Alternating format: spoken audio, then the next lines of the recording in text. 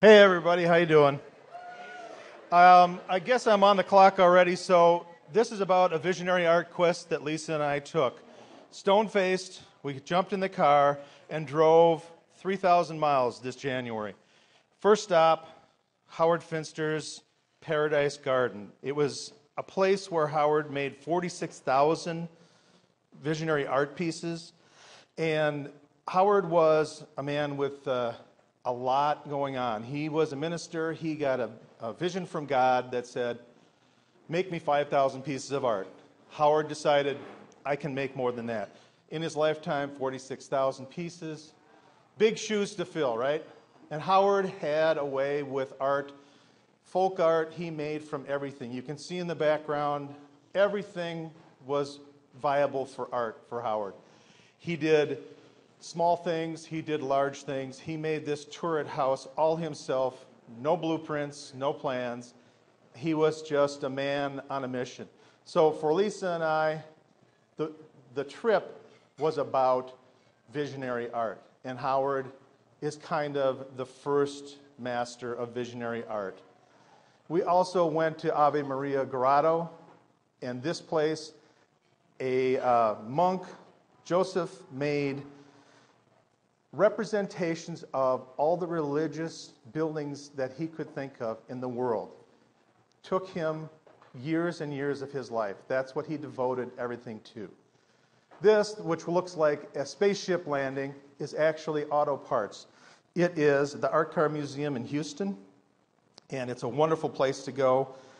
Again, lots of vision in the art. We also had an opportunity to see things that were amazing in nature.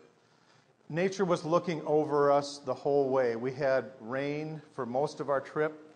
We had these kinds of visions that came to us just driving by. It was a marvelous thing. In addition to that, you can see things like the beer can house, which is made with thousands of beer cans. It is a beautiful sight. And when you're near it and the wind blows, it sounds amazing. This, along with other pieces and other installations or environments, gave us a chance to ponder, what is it that makes a visionary artist? What is it that makes an outsider artist? What is it that makes folk art? And we needed things, sustenance. We needed other things that would help us get through our days, and we found them along the way. Everybody needs buttons. This is an installation that is made with hundreds of buttons. The Button King has a button museum. It is an amazing place in Bishopville, South Carolina. You would not be unhappy to see him. We also found a voodoo priest, and we brought him home thinking that maybe he could help us understand what visionary art is all about. The Voodoo Priest is a beautiful piece. It also leads us to looking at different environments.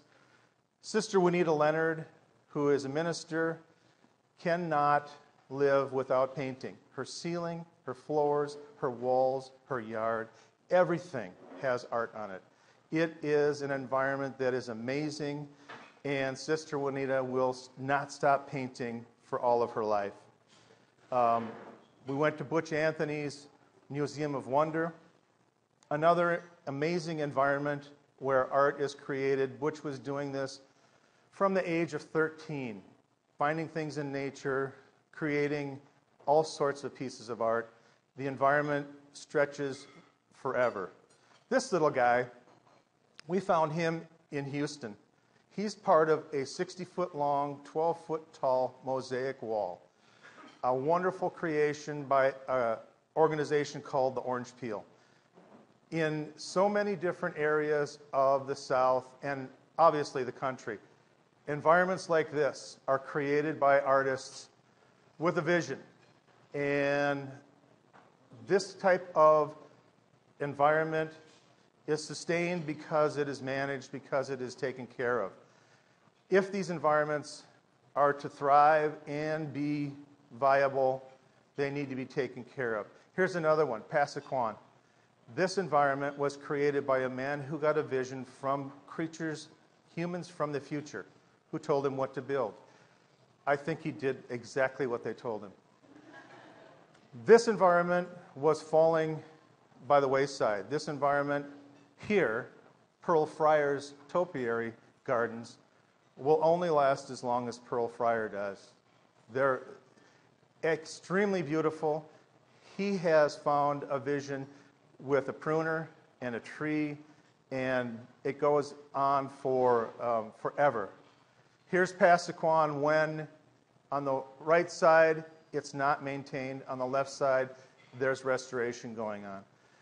The thing that we found about visionary and outsider art that was amazing is that it needs care and love like all of us do. If it's not taken care of, this is what happens. This is Margaret's Grocery. It's falling into itself. It's going away, and it'll be gone soon, and what it was beautiful. What it is now is almost gone. Some of this visionary art is leaving us, flying away. Hopefully, like the butterflies, they'll survive. Again, take care of it, enjoy it. Visionary art is here for all of us.